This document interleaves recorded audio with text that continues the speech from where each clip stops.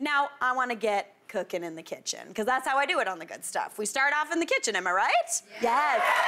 Feeling good. Any good party, in my opinion, starts right here. So when I'm making party food, I always wanna make it look really impressive, but without it being a ton of work, because that's the worst. There's nothing worse than showing up to someone's house for a party, and it looks like they've been crying in the kitchen 10 minutes before you got there. This is not gonna do that to you. This is a fantastic recipe. Now, maybe about a year and a half ago, there were these like upside down tart things that were going viral online, and honestly, I was kind of blown away. I don't get like really surprised about a lot of food things, but this one really did. It's so smart. Basically, you're making like little puff pastry tarts, but instead of topping the pastry like you normally would, you almost actually build it all upside down. Like you hide all the toppings underneath, put that pastry on top, and then like a pineapple upside down cake, you flip it over once it's baked. That's gonna give you like max caramelization, because all that topping is now touching a hot pan, and then crispy, beautiful topping. No soggy bottoms here. We don't want that. So I am making my honey balsamic shallot tarts, because we're going a little bit fancy today. I'm very excited about it. Shallots are the fanciest onion. Probably, I love a leek, but like shallots, very fancy. They're cute, they're delish, low French, very nice. But the first thing we need to do is get started on the pastry, and this is a tricky one. You go to the freezer section of your grocery store, and you buy a roll of puff pastry, and then you just thaw it. That's all you have to do, because I'm not gonna ask you to make puff pastry. So we've got one roll right here that I've just laid out. If you buy it in a block, just roll it out until it's about, I'd say, like a foot square. And I wanna cut this into 8 roughly equal rectangles. So just split it in half. The only trick with puff pastry is you wanna make sure you keep it cold, because that way all of the layers of butter that somebody else, some machine or something, has worked into this puff pastry is gonna get beautiful and light and flaky when it hits the heat of the oven. If this gets too warm, that's not really gonna happen, so we don't want that. So I'm just gonna pop those aside, just to give me a little bit of room on my board. And now I'm gonna chat shallots. So pastry, done. We got nothing else to do with that. Now, for the shallots, you wanna use about 3 to 4 medium-sized shallots. And shallots are really nice. They're long, they're really, really lovely, they're kind of dainty, and they kind of have a soft onion flavor, kind of like a mixture between onion and garlic. So what I wanna do is I've got some already sliced up, but what I'm gonna do is just trim off the ends, and then I'm gonna slice it long ways. You could do it like round side, but I like the look if you do it this way. See how pretty that is? It looks absolutely beautiful. I'm chopping that about, I'd say 3/4 of a centimeter thick. So that's looking great. I'm gonna add that on into my bowl.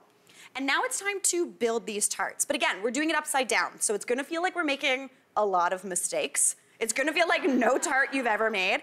So I've got a pan with a little bit of parchment paper on here. That is key. That's gonna make sure nothing sticks, but you're still gonna get the heat from the pan through there. So the first thing I need is some olive oil. I'm just gonna drizzle in roughly the same kind of shape and size as each little rectangle onto this parchment paper. So just kind of give it a little drizz. Again, right? This doesn't look like I'm making a tart. It looks like I'm making a mess, but we are not. That's what the parchment paper's for. Just make sure you are using parchment paper and not wax paper. Wax paper will light on fire in your oven. My university roommate did that, came home. I was like, why did someone light chicken on fire? Don't do it. All right, now onto there, we're gonna add on our balsamic vinegar. Just a little splash, so I'm gonna pop my thumb on top of here and just do a little glug right on top. Now, if you get it outside of that little rectangle, that's fine, because clearly I'm doing it. But honestly, it's gonna be fine. It's just gonna give you that sweetness, that little bit of acidity. It's gonna give a real nice kind of lightness and brightness onto these tarts. So right now it looks like a Jackson Pollock painting, so that's a delight. Now I'm gonna go on with a little bit of honey. Just runny honey. You could also do this with maple syrup. Just a little drizzle of that right on top. And again, when you think about it, this is actually going to be the top of those tarts. So that's gonna give you that caramelization. It's gonna sweeten things up. My honey is classically a little tricky to pour. There we go. Again, just drizzles. And then we're gonna go on with some herbs. Now, you could do anything from sage or thyme. I'm going on with thyme, so just kind of grab your little sprig of thyme, I'm covered in balsamic vinegar, give it a little bit of a pull, and you get all of those leaves in this hand and then the twig in that. Just give that a scatter over each one, just to give a little bit of extra flavor. If you had rosemary here, that would work beautifully. But again, I love that thyme for this dish. Absolutely beautiful. Now, those shallots. Lay those on in any which way. You can be as cute as you'd like, as kind of messy as you'd like. And make sure you're doing it upside down. So whatever the cutest side of the shallot, that's the side you do facing down. Pop those on. Then I'm gonna season that with a little bit of salt, Little bit of pepper as well. I'm gonna keep building these. But now we get to use my favorite ingredient. It is the holidays. What is bursting in my fridge at all times? The cheese drawer. The cheese drawer is I do love nutmeg. Oh wait, someone yelled nutmeg. I do love nutmeg. Actually, nutmeg in these, pretty good. Unfortunately, I don't have a pocket today, so no nutmeg. But I've got about 150 grams of a soft, fine herb cheese. You could also do goat's cheese, you could do brie, anything you're feeling. Everybody knows what I'm talking about when I say this one, right? That's the cheese you want to use. All right, so I'm just going to kind of break that apart over top of those little bits of shallots.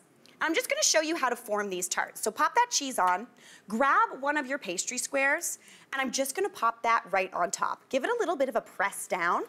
Now, over the break, I was just brushing these with a little bit of egg wash. That's gonna help kind of guarantee a golden brown color on these beautiful tarts. Egg wash is literally just an egg with either about a tablespoon of milk or a little bit of water beaten in. Basically what that does is it gives that, golden brown, that crunch, that beautiful color. So we eat with our eyes first. It's all about looking like totally delicious. And in my opinion, golden brown, most delicious flavor. For sure. All right, now I've got a fork, and what I'm gonna do is almost just kind of press this pastry down, just to kind of seal in what's going on beneath. That's gonna help kind of discourage anything leaking out from the sides. If it doesn't hold, honestly, it's fine. Basically, this is also fun because it makes it look like toaster pastries, if you know what I'm talking about, which I absolutely love. My husband calls these hand pies, and I personally don't think there's a better pie than a hand pie.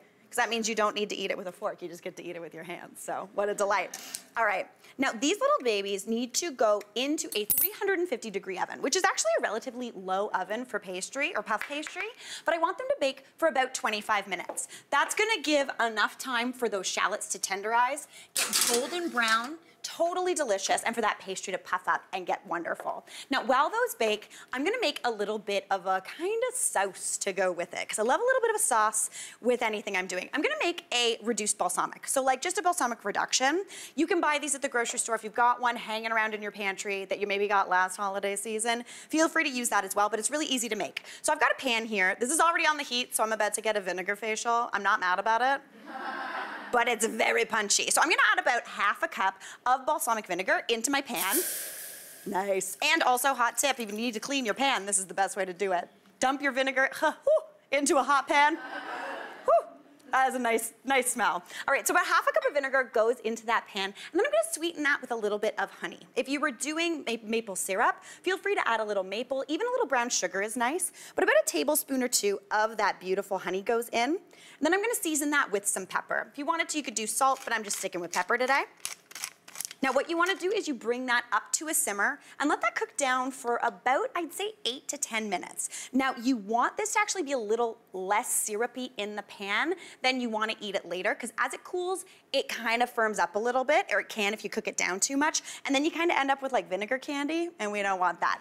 So let that do its thing. I've got some over here. My tarts are back here. I made some earlier, and they are already cooling. So basically what you wanna do is set them aside. Allow them to cool upside down like how you made them.